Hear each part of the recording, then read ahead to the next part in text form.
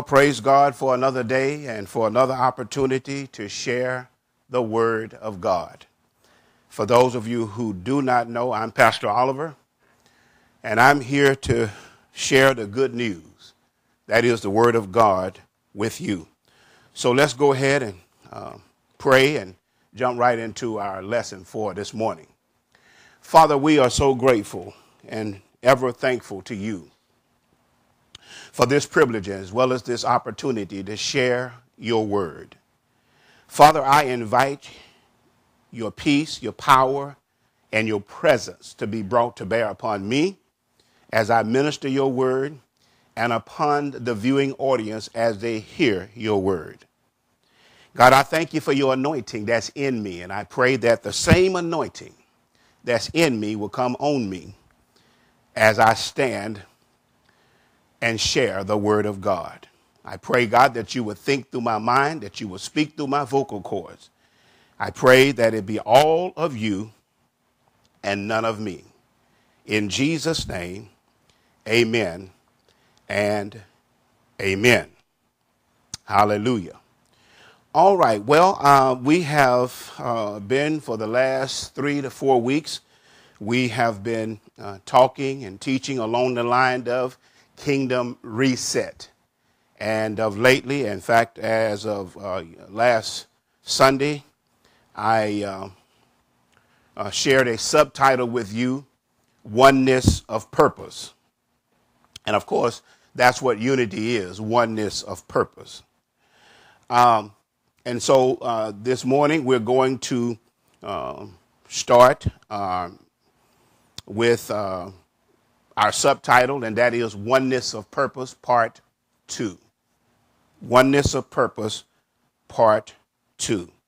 There is and I'm not fixing to sing, okay, but there is a song. I don't know the name of it, don't know who sing it, but there's a part of it that has been resonating in my heart. And I guess because of where I'm at right now and the things that I'm studying and teaching.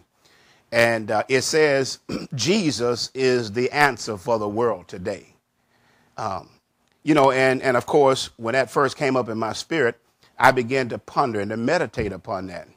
And, hands down, Jesus is the answer for the world today. Amen. And I believe, child of God, that if anyone have the answer to what we have before us, it's the church. It's the body of Christ. And certainly there are some things that we're going to have to do, make some adjustments and what have you, come into the knowledge of some truth. Amen. And then begin to walk out or to walk in that knowledge and, and really see genuine change. I'm not talking about, talking about change. I'm talking about seeing experientially change brought about concerning the issue that we've been talking about, that is racism. So let's go ahead and start this morning. Let's start, Leela, with Psalms 133, verse number 1. Psalms 133, verse 1 from the King James.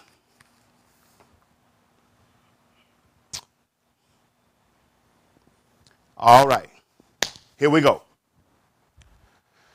Behold, how good and pleasant it is for brethren to dwell together in unity. Notice here, the writer says how good and pleasant. Amen. It's good and pleasant for brethren. And I believe that I might not need to highlight this, but just for the sake of bringing some understanding or attempting to bring some understanding. Notice it said how good and pleasant it is for brethren. It didn't say for people to dwell together. It said for brethren. And of course, brethren is making reference to the body of Christ. Amen. How good and how pleasant it is for brethren to dwell. To dwell in together rather in unity. Let's go on. It is like the precious ointment upon the head that ran down. Notice it started at the head and ran down upon the beard, even Aaron's beard, that went down to the skirts of his garment. Last verse.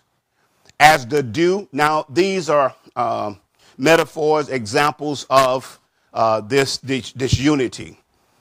So here he says, as the dew of Hermon, and as the dew that descended upon the mountain of Zion, for there. Now, again, he's emphasizing there is referring to in unity. Okay. For there, the Lord commanded the blessings, even life forevermore. So here's what I want to emphasize from this verse as we start this morning. I want to emphasize the fact that where God finds unity, where he finds oneness of purpose, he commands, he orders his blessings upon those people. Amen. Or that the effort that they're expending. Amen. To display unity. You know, it takes a lot. Amen. To operate or to function in unity. And, and of course, it doesn't take anything that God hasn't prepared or made available for us to do and to implement. But notice it said dwell together in unity. Hallelujah. But God commands his blessings. Now, notice he orders his blessings. You know, and I believe this is just, what I believe. You don't have to take this, but I believe that commanding his blessing, is, the Bible said that the blessings of the Lord maketh rich and addeth no sorrow. The scripture talks about, all things are possible to them that believe and so forth and so on. But where we see the blessings of God being disposed or exposed, then you can rest assured that God has found a people that is functioning and operating in unity. Amen. So where God finds unity, he orders or he commands his blessings. Amen. All right, let's look, if you will, at Genesis chapter 11, the book of Genesis chapter 11. All right, Genesis chapter 11, let's start with verse 4. King James Version, Genesis 11 and 4. Now, of course, this is a story about the Tower of Babel. There were some people that wanted to make a name for themselves. So here we go. Listen to this. And they said, that is these people, let us build us a city. I want you to notice now, the emphasis is placed on them. They didn't say, let us, work with God and allow him to, to work through us. They said, let us build us a city and a tower whose top may reach unto heaven. And let us make us a name, lest we be scattered abroad upon the face of the whole earth. Notice the repetitive us. And so again, they're leaving God out of the equation. They're attempting to do something, they're attempting to make a name for themselves. And so let's go to the next verse. And the Lord came down and God showed up. And God came down to see the city and the tower which the children of men built. And the Lord said, notice now, and the Lord said, behold, the people is one. They are united. The people is one. And by the way, let me say this. Unity is powerful. But then you have what I want to refer to in this instance here is illegitimate unity, because this was an exclusion of God. God was nowhere in the picture. So yes, this is unity, but it's illegitimate unity. All right. Behold, the people is one. They are united. And they all have one language. And this, that is the building or the attempt to build the Tower of Babel, this they began to do. And now nothing will be restrained from them, which they have imagined to do. Nothing. Nothing will be restrained or nothing will be withheld from them, which they have imagined or have purpose to do. Verse 7. Let us go down there and confound or confuse their language, that they may not understand one another's speech. Okay, hold it right there. So notice what God said. I got to go down there. I got to stop these folks. Because if I don't stop them, this is just the beginning of what they are going to do. But notice it said because they were one and that they had one language. Amen. They were unified and they had a purpose. Amen. But God showed up on the scene, and the scripture says he had to confound or confuse their language that they may not understand one another. That was the only way that this madness could stop. Amen. And it did stop. But now notice what happened, because this is what they feared. Verse 8. So the Lord scattered them abroad from thence upon the face of the earth, and they left off to build the city. So the Lord scattered them. Come on, he had to. Because this was just the beginning of what they, imagined to do. Hallelujah. But now notice, I refer to this and because it is illegitimate unity. But what we're going to talk about, what we're going to major on is legitimate unity. Amen? All right, so let's go to John chapter number 17. This is the situation here where Jesus was about to be arrested. And I believe that, all of what Jesus says is important. But I believe that there is a key in these particular verses. John chapter 17, let's start with verse number 11. That in these particular verses, I believe it holds the key for the church, the body of Christ, where unity is concerned. Amen. Now, I want you to notice something here now. And now, I am no more in the world. This is Jesus. I'm no longer in the world, but these are in the world. And I come to thee, Holy Father, keep through thine own name those whom thou hast given me. Watch this, that they may be one as we are. Now notice that they may be one, that they may be united. Listen, as we are, the same way. Just like you and I are united, just like you and I are one, that they may be one. Now, I want you to notice something here. I don't know why I pick up on these things, but now notice something. Notice Jesus did not say that they may remain as one, but rather he said that they may be as one. So now notice, it wasn't like, they were all unified or they were in unity. And so now Jesus was appealing to the Father, to help them to stay in unity. No, he said that they may be one. Important point that's going to come back up again. Notice now, go back. Notice the latter part of this verse says that they may be one as we are. So as we look at how Jesus and God was one, and how Jesus, honored the Father, the things that Jesus did, but Jesus said, as we are. So he wants you and I, to operate in unity the same way he and his Father operated in unity. All right, let's go to verse 21. Verse 21. Notice now that they may be one. Verse 21. That they may be one, here we go again, that they may be one, as thou, Father, art in me, I in you, that they also may be one in us.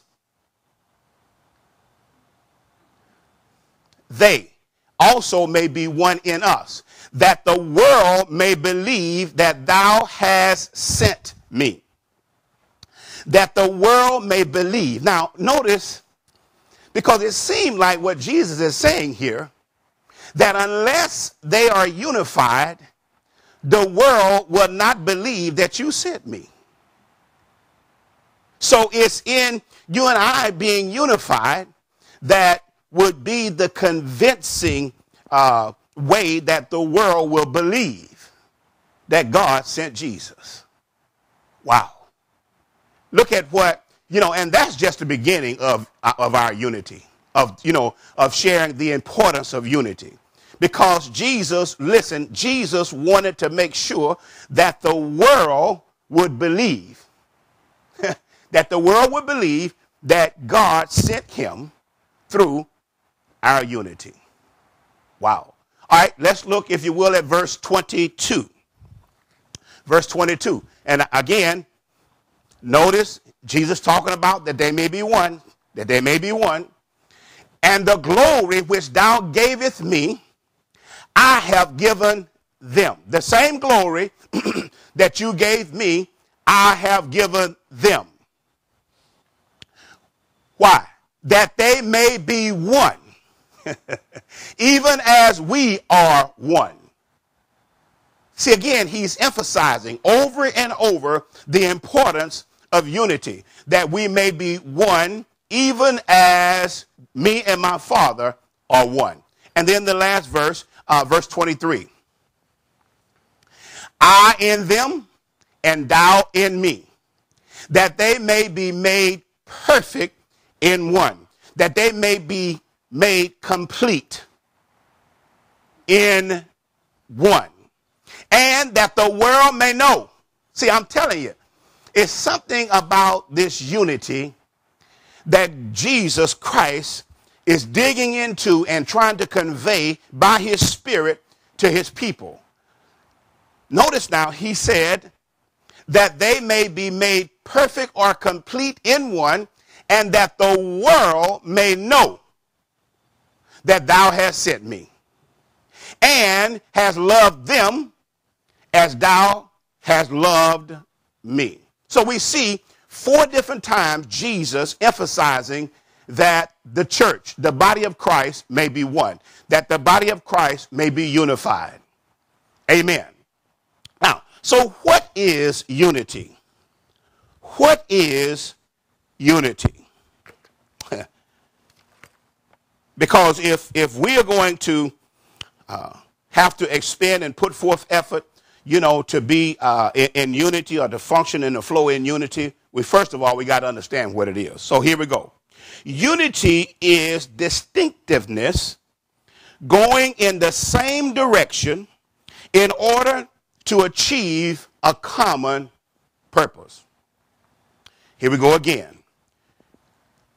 Unity is distinctiveness going in the same direction to achieve, watch this, a common purpose.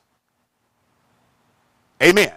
So that's where I get our subject matter from. Our subtitle is Oneness of Purpose. It's not just oneness, but it's oneness of purpose. Amen.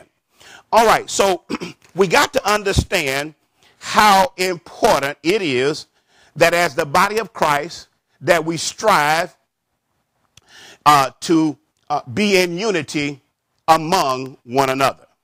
And now listen, Jesus would not go through all these different things or to mention the different instances where one is concerned unless we can do this.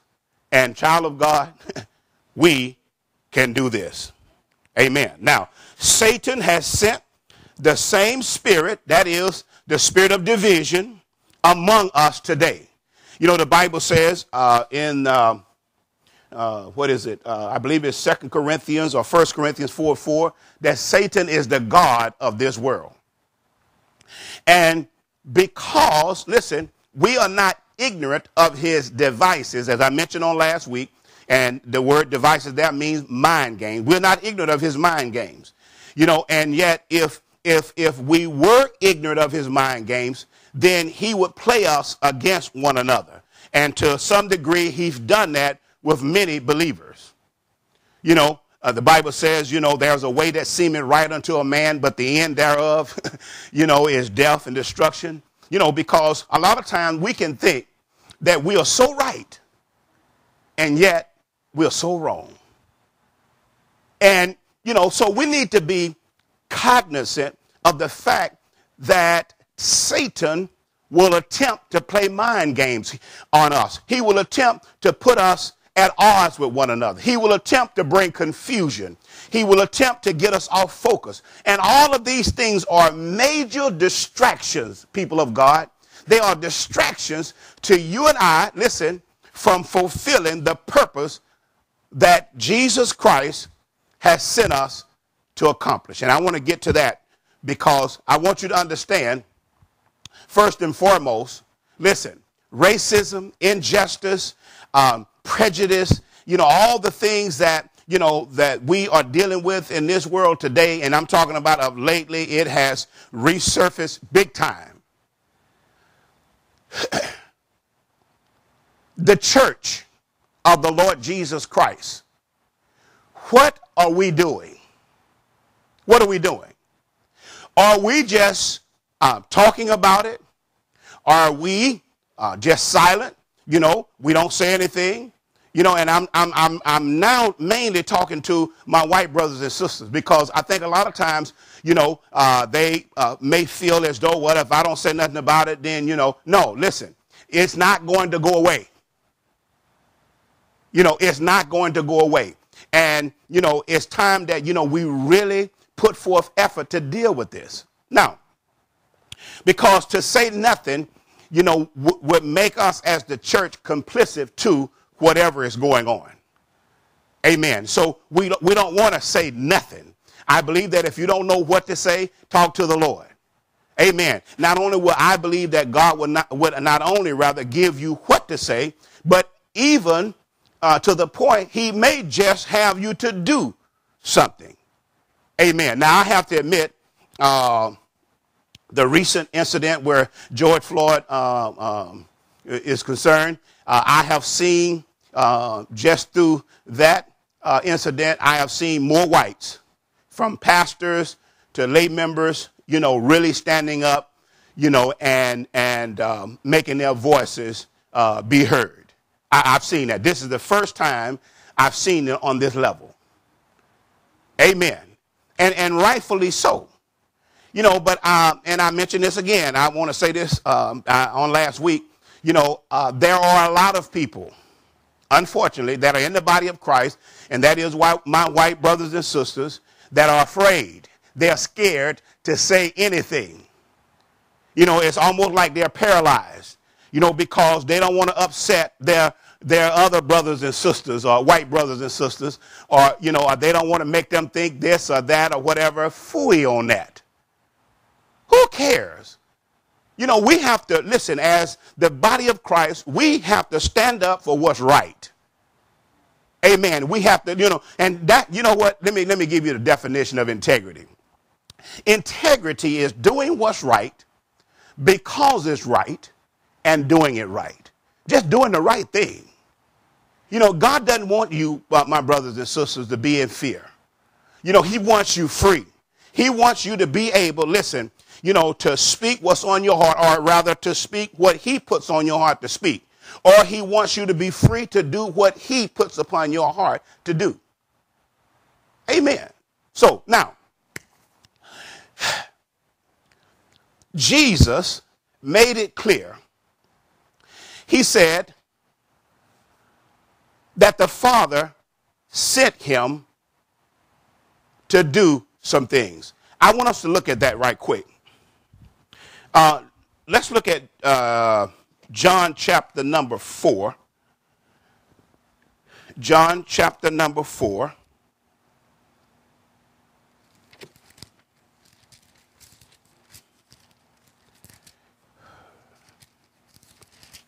and verse 33. John 4 and 33. Therefore said the disciples one to another, have any man brought him aught to eat? Has anyone brought him anything to eat? Next verse. Jesus said unto them, my meat is to do the will of him that sent me. My meat, my nourishment, the Amplified says, is to do the work of him that sent me, or the will, of him that sent me, watch this, and to finish his work. I have a footnote here that says, Jesus, listen, demonstrated the level of commitment that we should exemplify in doing the will of God. You know, I mean, he demonstrated a lot of things to us. But he, listen, demonstrated the level of commitment that we should exemplify in doing the will of God and finishing his work. So, now, I want you to understand that Jesus made it clear that his meat or his nourishment was to do the will of him that sent me. Now, let's look, if you will, at chapter 17, verse number 4. Chapter 17, verse number 4.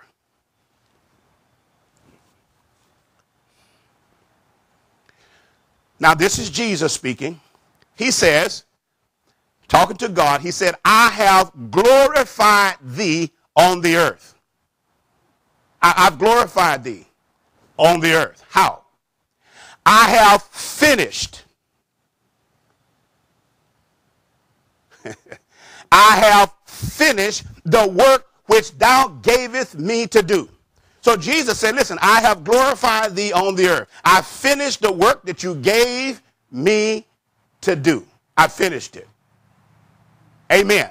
Now, let's look, if you will, at verse 18. Same chapter, verse 18.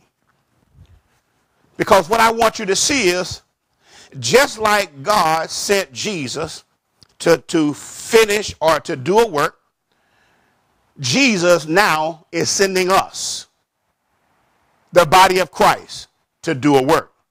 Watch this. Verse 18.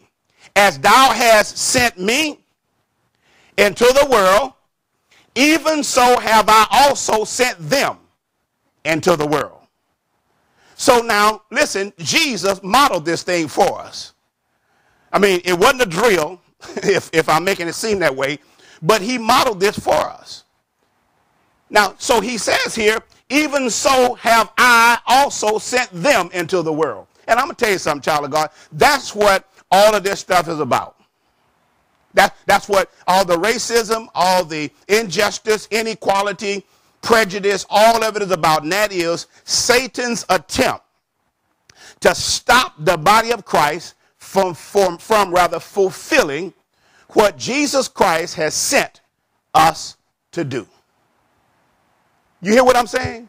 His attempt is to divert our attention, to get us off focus, but Jesus said this. He said, now, because the people are one, they are unified, now nothing that they have imagined to do will be withheld or restrained from them. And it's time for us to get busy, child of God. Amen. To make unity a strive for us. Amen. All right. Now, as I said, Satan opposed anything that's of God. He opposed anything that will bring glory to God. Yes, anything that will bring glory to God. He doesn't want God to get glory for nothing. Amen. So, I define unity again as unity as distinctiveness, going in the same direction in order to achieve a common purpose. Now, unless unless you know what that common purpose is, unity can't exist. No, it can't exist. You know, I used a football team on last week, you know, to help to describe, you know, unity, you know, because unity of purpose, listen, unity of purpose is not sameness of purpose. In other words, God didn't call us all to be the same, but yet he expects for us to be unified. And the only way you and I can be unified is we got to be headed towards a purpose. And child of God, I'm not just talking about black folk. Now, I'm just going to, you know, I don't have a lot of time. I'm just going to talk like we talk. I'm not talking about black folks, just black folks doing this. No, I'm talking about white folk and black folk. I'm talking about Asians. I'm talking about Latinos. And I'm talking about all of those people in the body of Christ. I definitely don't want to make it seem like I'm just talking about a certain select group of people. I'm talking about the body of Christ. So now notice I gave the example of unity or oneness of purpose, and I use as an illustration a football team. I said to you that on any given day, as where football is concerned, there are 11 players on the field. Now, each one of those players have a position to play. You got linebacker, you got quarterback, you got the center, you got different positions. But now watch this, different positions, but yet they have one goal in mind, and that is to make a touchdown or to reach that goal. Amen. Now they got different functions here now. All right. Now notice they have different functions, but they have one purpose, and that's to make a touchdown. And of course, you know how the game goes. At the end of the game, whoever has the most touchdowns win the game. Amen. And that's across the board. Listen, if we're going to operate in unity, and I believe that to a degree, this is the reason why some people, God bless their hearts, have failed to make any effort or any strive, you know, to operate or the function in unity, because they have not understood the purpose. You know, I mean, you know, they understand the oneness, but I'm talking about oneness of purpose. Amen. Now, so listen, you need me and I need you. We need each other. Amen. All right, let's look at something. Let's look, if you will, at 1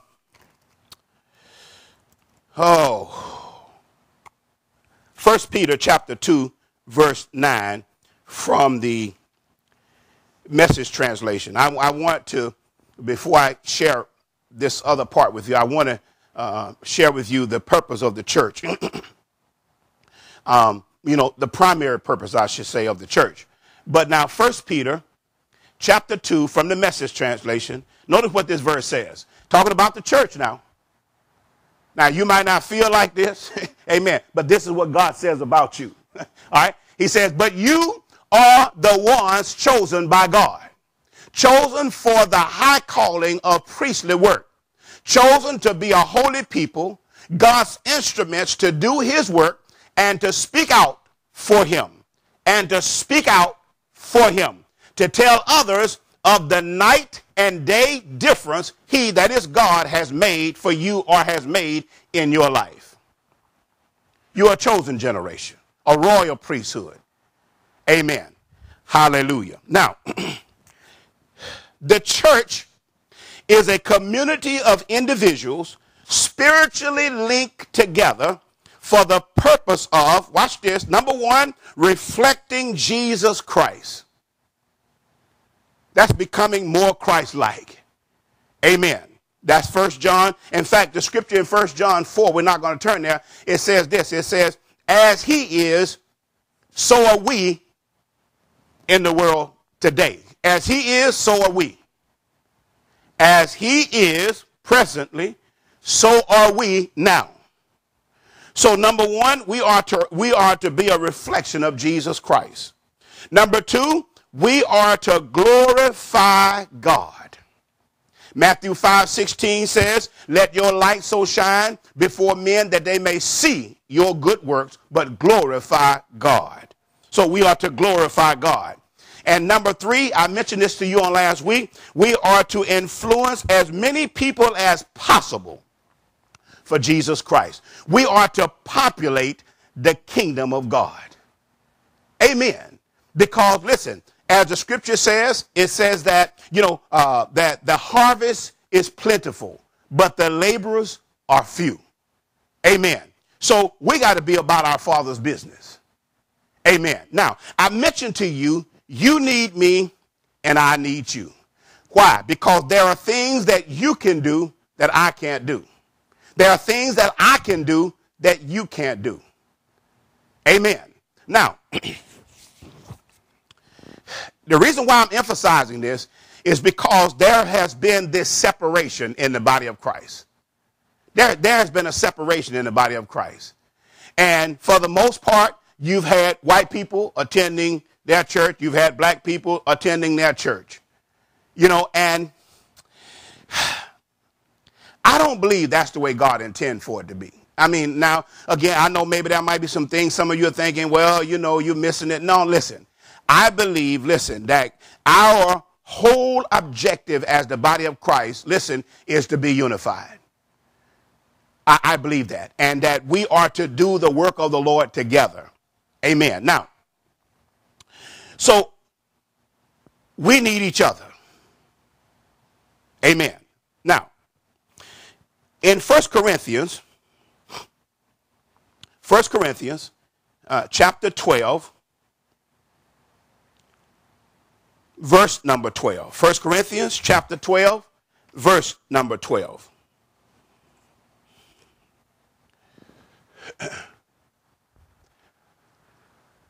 For as the body is one.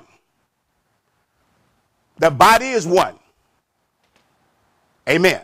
Now, that's talking about the body of Christ. All right? And have many members.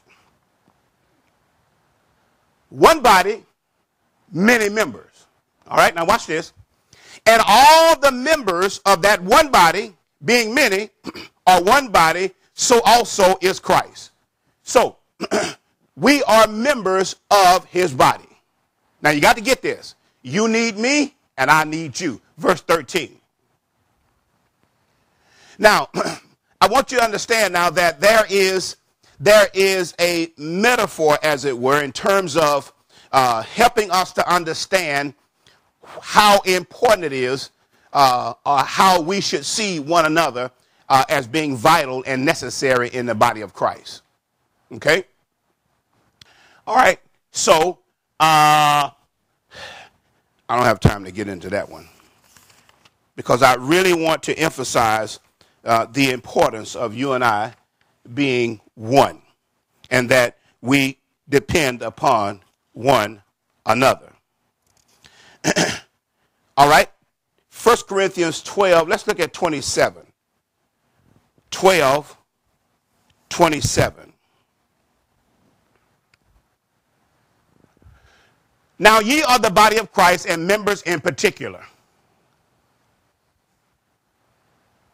And God has set, no, let's back up. Let's go back. Let's go back up to 14. 12 and 14. All right. For the body is not one, but many. All right. 15. Now watch this. This is where I want to end today. Because I want you to see how important, listen, that my hand is not just important, but my feet is just as important. That my eyes are just not, the whole sum and that's it, but my legs are important. I mean, every part of my body is important. Just like every part of the body of Christ, every person that is a part of the body of Christ is important. And see, what has happened is, listen, the devil has capitalized on our differences. You remember I mentioned to you about the football team, the different positions? Well, he has capitalized on our differences. And I'll bring the differences out in just a minute. But notice it said, if the foot shall say, because I am not the hand, I am not of the body. If the foot shall say, because I am not the hand, I am not of the body, is it therefore not of the body? Next verse. And if the ear shall say, because I am not the eye, I am not of the body, is it therefore not of the body?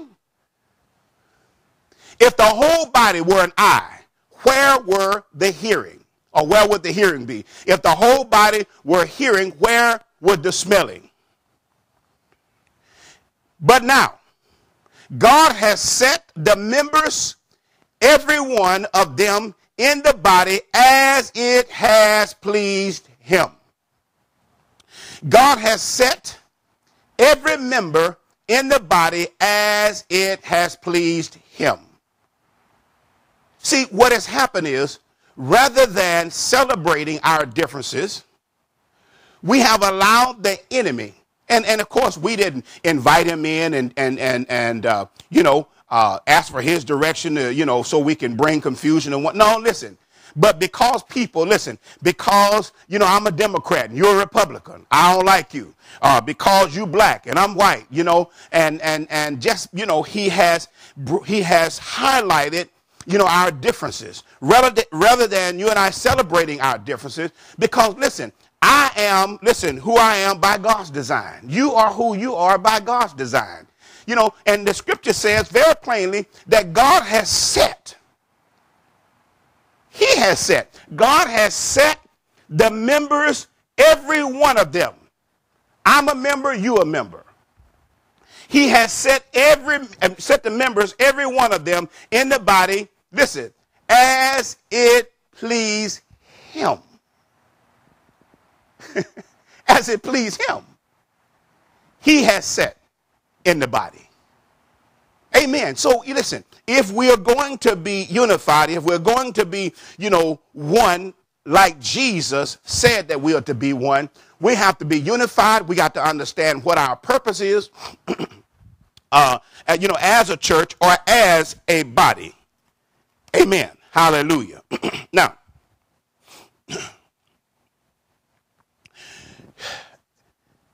disunity is the opposite of unity. And that's what racism has brought into the body of Christ. Disunity. It has brought in schism. It has brought in, all the things that the enemy is attempting to use to divide us. The scripture talks about, I say the scripture, but it says, the scripture says that a kingdom divided cannot stand.